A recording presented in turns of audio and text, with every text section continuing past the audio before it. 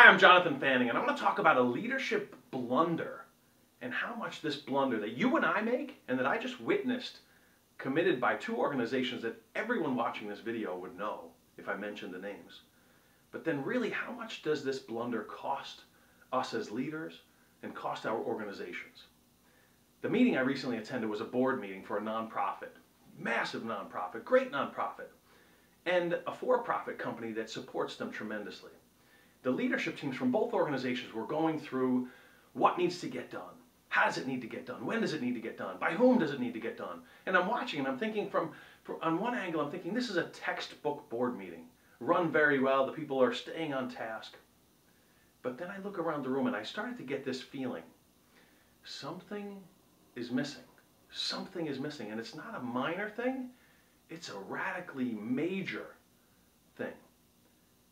And I realized we talked about what, how, when, who.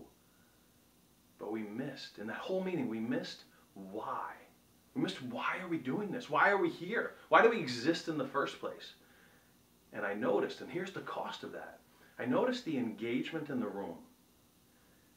And the engagement was not that high. Scale of 1 to 10, scale of 0 to 100%. The engagement was maybe 60%, 50%, 40%.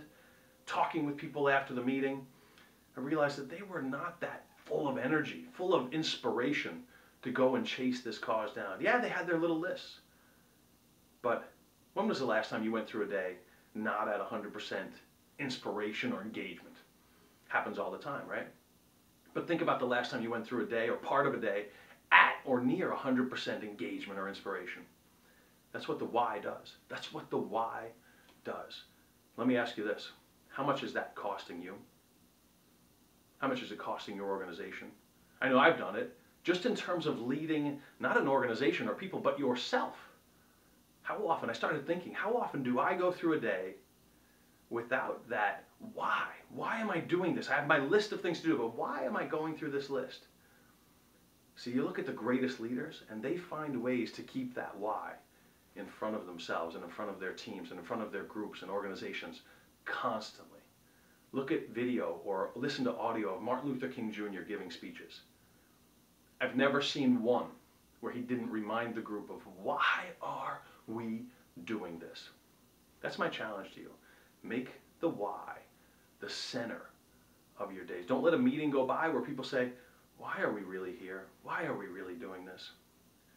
Little perspective, little outside perspective. I bet if those two leaders leading that meeting were watching from the outside, I bet they'd probably come up with the same answer. Say, wait a second, we missed this. Sometimes we need that outside perspective. I'm Jonathan Fanning. I hope this adds value. I hope this serves you.